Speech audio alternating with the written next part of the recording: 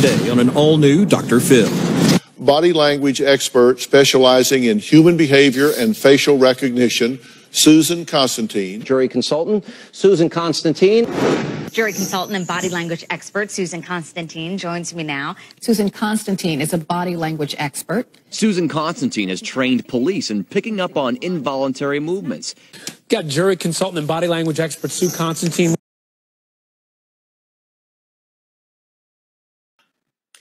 My opinion is thereby limited to the context of the 38 minutes of the video that I have watched of the Hebrew video with English subtitles.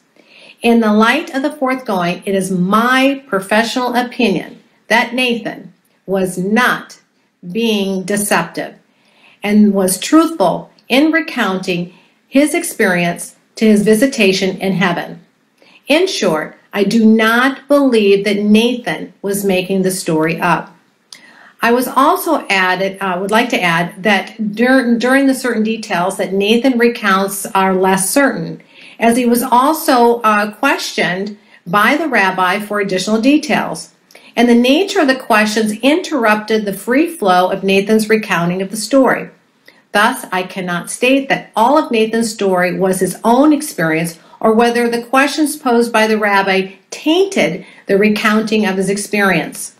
As an example, Natan starts out speaking from first person using I, and then switches to third person you.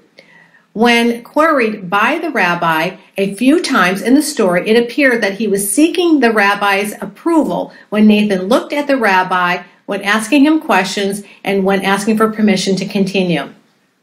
However, it remains my opinion that Natan does in fact believe that he experienced a visitation in heaven and was not being deceptive in making this assertion.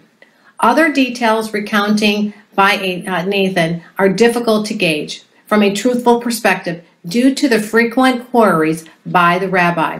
This is my statement, and again, my name is Susan Constantine, and I am a behavioral analysis expert specializing in deception detection. Thank you so much and have a great day.